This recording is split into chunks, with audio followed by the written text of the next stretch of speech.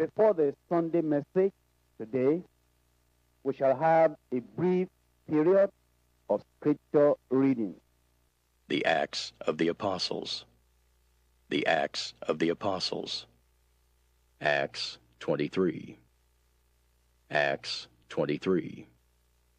And Paul, earnestly beholding the council, said, Men and brethren, I have lived in all good conscience before God until this day. And the high priest Ananias commanded them that stood by him to smite him on the mouth. Then said Paul unto him, God shall smite thee, thou whited wall, for sittest thou to judge me after the law, and commandest me to be smitten contrary to the law? And they that stood by said, Revilest thou God's high priest? Then said Paul, I wist not, brethren, that he was the high priest, for it is written, Thou shalt not speak evil of the ruler of thy people. But when Paul perceived that the one part were Sadducees and the other Pharisees, he cried out in the council, Men and brethren, I am a Pharisee, the son of a Pharisee. Of the hope and resurrection of the dead I am called in question. And when he had so said, there arose a dissension between the Pharisees and the Sadducees, and the multitude was divided. For the Sadducees say that there is no resurrection, neither angel nor spirit, but the Pharisees confess both. And there arose a great cry, and the scribes that were of the Pharisees' part arose and strove, saying, We find no evil in this man, but if a spirit or an angel hath spoken to him, let us not fight against God.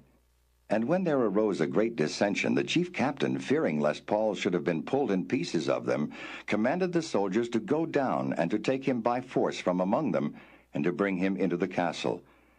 And the night following the Lord stood by him, and said, Be of good cheer, Paul, for as thou hast testified of me in Jerusalem, so must thou bear witness also at Rome. And when it was day, certain of the Jews banded together and bound themselves under a curse, saying that they would neither eat nor drink till they had killed Paul. And they were more than 40 which had made this conspiracy. And they came to the chief priests and elders and said, We have bound ourselves under a great curse, that we will eat nothing until we have slain Paul. Now therefore ye with the council signify to the chief captain, that he bring him down unto you tomorrow, as though ye would inquire something more perfectly concerning him. And we, or ever he come near, are ready to kill him. And when Paul's sister's son heard of their lying in wait, he went and entered into the castle and told Paul. Then Paul called one of the centurions unto him, and said, Bring this young man unto the chief captain, for he hath a certain thing to tell him. So he took him, and brought him to the chief captain, and said, Paul the prisoner called me unto him, and prayed me to bring this young man unto thee, who hath something to say unto thee. Then the chief captain took him by the hand, and went with him aside privately, and asked him, What is that thou hast to tell me? And he said, The Jews have agreed to desire thee that thou wouldest bring down Paul tomorrow into the council, as though they would inquire somewhat of him more perfectly. But do not thou yield unto them, for there lie in wait for him of them more than 40 men, which have bound themselves with an oath, that they will neither eat nor drink till they have killed him. And now are they ready, looking for a promise from thee. So the chief captain then let the young man depart, and charged him, See thou tell no man that thou hast showed these things to me. And he called unto him 2 centurions, saying, Make ready 200 soldiers to go to Caesarea, and horsemen 70, and spearmen 200 at the 3rd hour of the night, and provide them beasts that they may set Paul on, and bring him safe unto Felix the governor. And he wrote a letter after this manner. Claudius Lysias unto the most excellent governor Felix sendeth greeting. This man was taken of the Jews, and should have been killed of them. Then came I with an army, and rescued him, having understood that he was a Roman. And when I would have known the cause wherefore they accused him, I brought him forth into their council, whom I perceived to be accused of questions of their law, but to have nothing laid to his charge worthy of death or of bonds.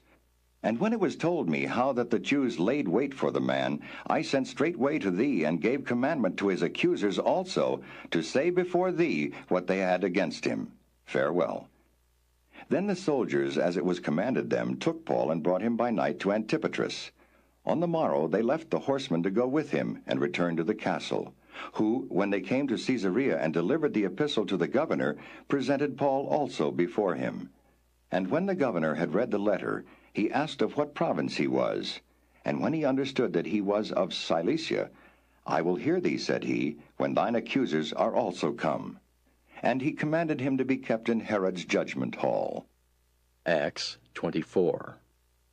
And after 5 days Ananias the high priest descended with the elders and with a certain orator named Tertullus, who informed the governor against Paul.